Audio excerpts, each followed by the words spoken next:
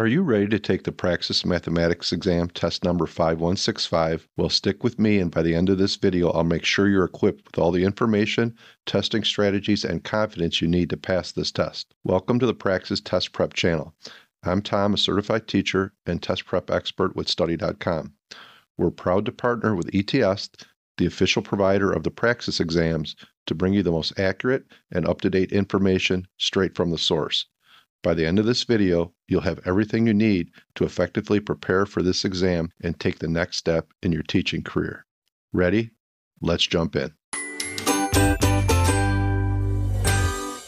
Let's start with the basics. If you're an aspiring math teacher, then chances are you need to pass the Praxis Math exam before securing a full-time teaching job at the middle or high school level. So what can you expect from the Praxis Math exam specifically? This exam is designed to assess the knowledge and skills required for teaching mathematics effectively through the high school level. You'll be tested on your mathematical reasoning skills, your ability to solve equations and perform calculations, as well as your ability to connect mathematical ideas to teaching practices. The test is broken into the following key topic areas: number and quantity and algebra, functions and calculus, geometry, and statistics and probability. We'll dive into more detail for each of these topics in this video, but just know that this remains consistent from prior years. Praxis Math exam gives you 180 minutes to complete 66 questions, so time management is critical. To maximize your score, you need a solid approach to pacing and prioritization. Here's how to do that. Stick to about 2.5 minutes per question on average.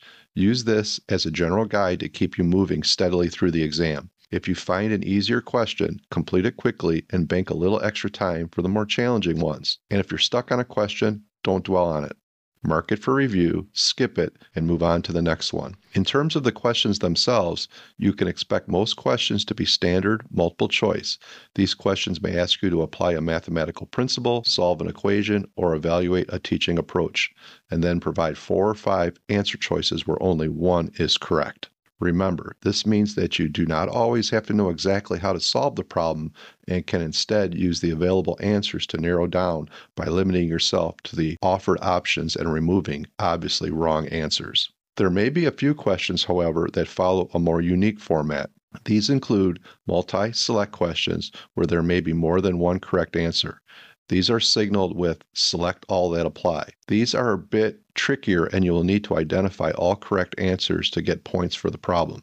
There will also be a few numeric entry questions where you will not be given any answer choices and will instead be asked to solve a problem on your own and then type in your answer. Another strategy tip here: read every question carefully, especially with multi-select questions, to ensure you don't miss which question format you are dealing with and are able to answer correctly. Now let's talk scoring. The Praxis Math exam is scored on a scale of 100 to 200, and a passing score is generally a 159. However, every state has its own score requirements, so always check your state's guidelines on praxis.ets.org. I've linked to the specific page in the description. The ETS keeps their scoring logic confidential, even from us.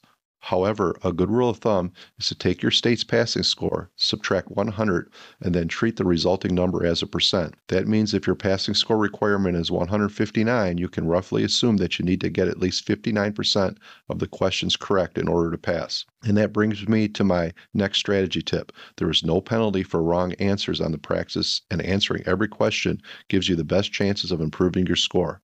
Watch the timer and answer as many questions as possible to maximize your score, even if it means just guessing on hard questions or when time is running out. Also, make sure to use general test-taking strategies to boost your score. For example, cross out clearly wrong answers to narrow down your options and focus on the most likely choices. Look for hints in the question and answer choices, such as keywords, units, or patterns that can guide you toward the correct response. Additionally, if you're unsure about an answer, try plugging in the given options or working backwards to see which one fits best. Don't forget to explore the other videos on this channel, as they provide detailed examples and step-by-step guides to help you tackle different question types with confidence. Okay, back to the Praxis Math exam. You are never allowed to bring in your own calculator to a Praxis exam. However, ETS provides an on-screen calculator for some of their exams. Good news, Praxis Math is one of those. You'll have an on-screen graphing calculator that you'll have access to throughout the exam. This calculator offers a bunch of features. My next strategy tip relates to this. Practice using the calculator before test day. There's a free tutorial version on the ETS website so you can get familiar with it and not fumble with the tool during the exam. I provided a direct link down in the description. A few more calculator-specific tips. First, use the memory function to save results from multi-step calculations. Next, avoid rounding intermediate calculations to a final step to ensure the accuracy of your answer. And finally, double-check mode settings like degree versus radian before solving the problem. Another common question I get for the test is around formulas. The Praxis Math exam does provide you with a basic notation and formula sheet that you may reference during the exam. However, I always encourage test takers not to depend on this sheet. It may not be inclusive of every formula that you will need, and you do not want your first experience with using a specific formula to be on test day. I'm going to show some common formulas on screen that you should make sure that you are comfortable with. Feel free to pause to jot them down, and please take time to practice solving problems with these formulas so that you're confident using them on test day. Now I have some really important information on scrap paper. This is an important resource on test day and can help you work through problems and keep your calculations straight, but you need to follow ETS's rules. If you're taking your test in person at a testing center, make sure you request scrap paper from your proctor and don't attempt to bring in your own. You also need to return the scrap paper to the proctor at the end of the test.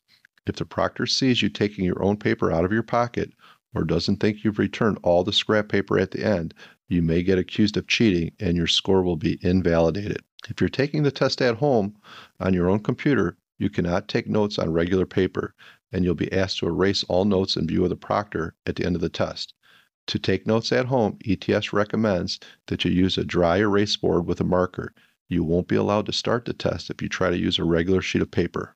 All right, now let's dive a little deeper into the content that you'll see on test day. The Praxis Math exam is divided into 6 categories. The first category is number and quantity. This accounts for about 7 of the questions on the exam and about 10% of your final score. Number and quantity questions test your understanding of fundamental number concepts and operations. This includes working with properties of numbers, ratios, and proportional reasoning. More specifically, you'll need to demonstrate proficiency with real and complex numbers, exponents, radicals, scientific notation, and proportional relationships. Additionally, you'll be tested on your knowledge of factors, multiples, number systems, and performing unit conversions. Mastery of these topics is essential for solving a variety of mathematical problems efficiently and accurately. The next category is algebra. This accounts for about 13 questions and 20% of your final score. Algebra questions test your ability to solve various types of equations and simplify various types of expressions. This includes solving for x in single variable equations and rearranging expressions to identify equivalent forms. You'll also be expected to create, solve, and manipulate mathematical statements, including inequalities, polynomials, quadratic equations, and systems of equations. Additionally, the section tests your ability to analyze both linear and nonlinear expressions and interpret graphical information such as slope and intercept. If you have questions here, make sure to check out our practice problem video specifically on number and quantity and algebra sections. Third category is functions. This also accounts for roughly 13 questions and 20% of your final score. Function questions test your ability to analyze different types of functions, including linear, quadratic, polynomial, exponential, and logarithmic. Expect questions on domain and range, function transformations, composition, and inverses. The fourth category is calculus. This accounts for roughly 7 questions and 10% of your final score. Calculus questions cover limits, derivatives, and integrals. You'll solve problems involving rates of change, continuity, differentiation, and integration, while also interpreting graphs and applying calculus concepts in various contexts.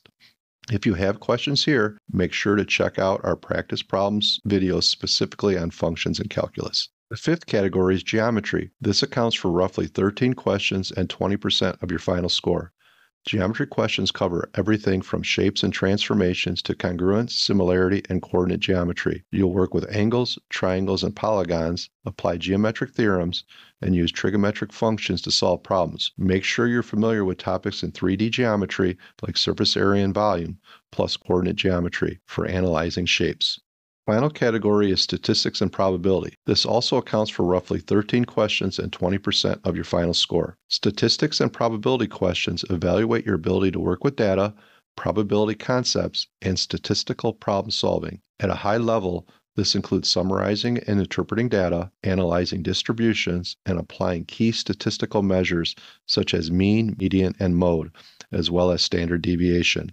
You'll also encounter questions on data displays, distinguishing correlation from causation, and applying probability rules, including conditional probability and expected values. If you have questions here, make sure to check out our practice problem videos, specifically on the geometry as well as the statistics and probability sections. Finally, since the exam measures both your math knowledge and how you teach it, expect situational questions that reflect real classroom scenarios.